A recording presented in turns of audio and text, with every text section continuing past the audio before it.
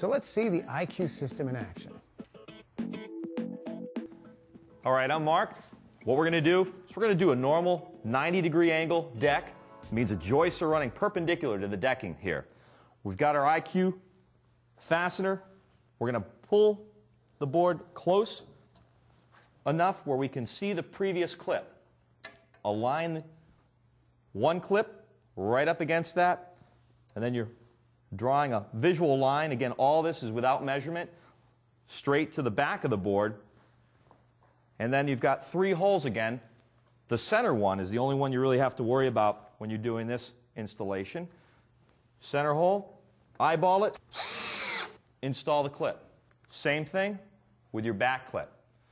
Now remember, it's all eyeball. You've got 3/8 of an inch either way as far as play, so you don't have to be dead on, but obviously you want to be as accurate as possible. We're going to install all these clips straight on down either side of the board. Rick's going to help me on that. I'm going to carry up this end. It's easier sometimes to place all of your clips and then run your screws. If you've got a crew, obviously somebody can be ahead of the game placing the clips. And another one can follow right behind and place all the screws. Pretty easy. Remember, again, you're putting the clip on the bottom side of the board because, of course, you're going to flip it, and it's going to be face up at that point. Remember always to get it tight up against the edge of the board before you start drilling.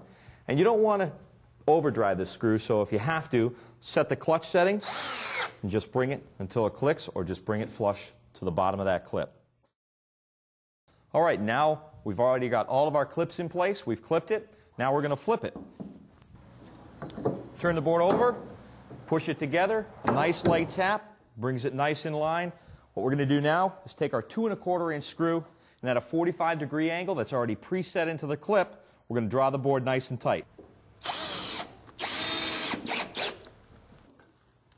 We're going to continue on, catch all the boards. If there's a bow or a warp, that's going to bring it all together.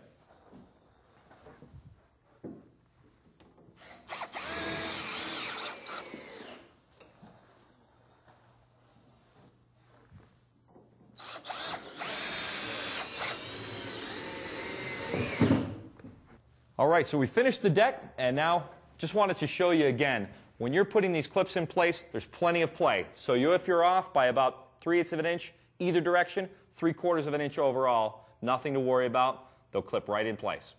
Just another tip here, as far as if you're a production crew, 2, 3 people on the job, and you just want to keep things moving fast, you're doing a visual lining up of the clips. Here's a way you can do it with a speed square.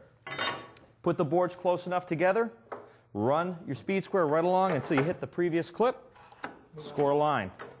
Keep doing that, and one guy can come in right behind and putting the clips in place. Show you how that goes. Basically lining the edges up right to that line. Takes no time at all.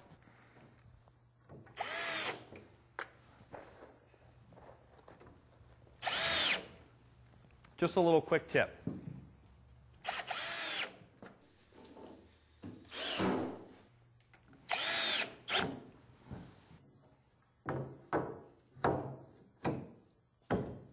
One of the added benefits to having a deck clip like this is you have a 1/4 of an inch of gap between the bottom surface of the deck board and the top of the joist system.